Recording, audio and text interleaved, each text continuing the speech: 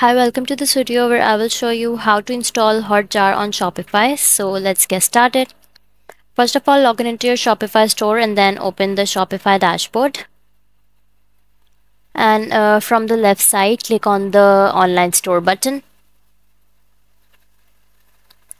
After selecting the online store button, click on the theme option. And after selecting the theme option, select edit code from the actions menu on the upper right. After that, the code editor will open.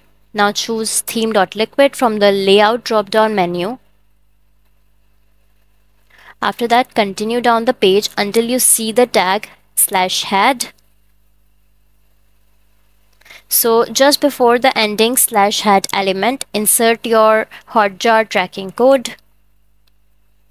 Insert the code into the head of each page where you want to track visitors and receive information. Now the next step is to apply the changes. Click on the Save button and then publish your theme.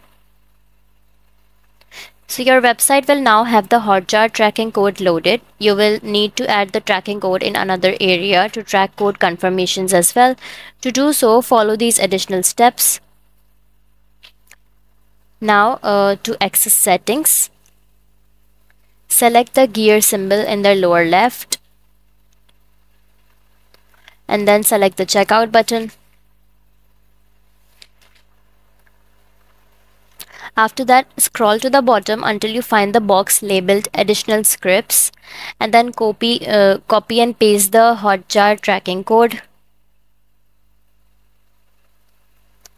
So now save your work by clicking the save button, and here you have saved the tracking code on your Shopify account.